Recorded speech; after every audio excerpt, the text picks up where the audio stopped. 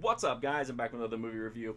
This is another one from Wild Eye Releasing, and it is American Mummy.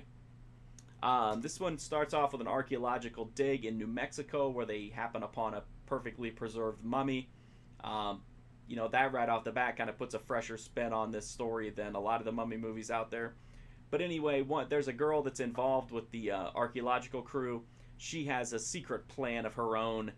She's going to use a blood ritual that she read about in this ancient dark tome, and she's going to bring the Lord of the Dead, that's who this mummy belongs to. She's going to bring the Lord of the Dead back into the world of the living. She does this, again, through a blood ritual. She uses her own blood all over his corpse, and then she decides she's going to fuck him back to life. She gets on and just cowgirls like a mad woman. It doesn't go exactly as she plans. After it's over, she starts vomiting green shit everywhere, and then she dies.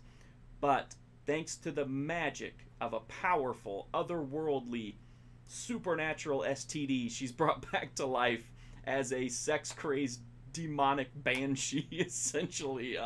And she wants to fucking kill everything that's in her path. And essentially that's how this STD is going to spread. It's going to go from person to person as these possessed people pass it along. So there's a big danger that it's going to spread into the wide world, and that's what the movie is does it spread? Are they able to contain it? What happens to these sex-crazed, STD-riddled, archaeological folks? I really like this movie. I think it's a lot of fun. It definitely has like an old-school, hokey monster movie feel to it, but I think that's one of the reasons that I really like it. This is not an action movie, unlike the more recent Mummy movies. This one feels like a horror movie. It has a lot of old school practical effects. They look a little bit dusty, but I think they look cool, and I would rather have hokey effects than digital effects. There's not a ton of blood in it, but there's a lot more than I was expecting. A guy gets torn in half, body parts are lopped off, blood-covered sex, all kinds of blood in this one, just cool. Practical effects, I cannot say enough how awesome that is. It does have a little bit of nudity, a few topless scenes, some bare ass, but not a ton of sleaze. Dialogue-wise, it has one crazy character who has just a terrible accent and rants and raves. Overall, it's just a really fun, brisk, indie horror movie that I think is the best Mummy movie in a long time. I mean, it's just a lot of fun to watch. Yeah, I mean, as far as good, I don't know. But, I mean, to me, it's better than any of the Mummy movies I've seen in a long time. The Blu-ray is from Wild Eye Releasing. It has the 2D and 3D versions of the movie. It's got behind the scenes, outtakes, trailers. The transfer looks really, really nice. I don't have the capability for 3D, so I just watched the 2D version. The transfer looks really nice.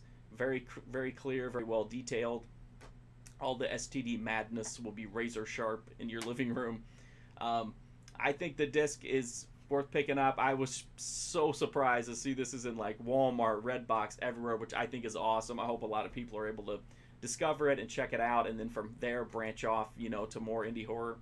I really like the movie. If you like monster movies, if you like old school practical gore, if you just like fun, well-made indie movies, American Mummy definitely hits that.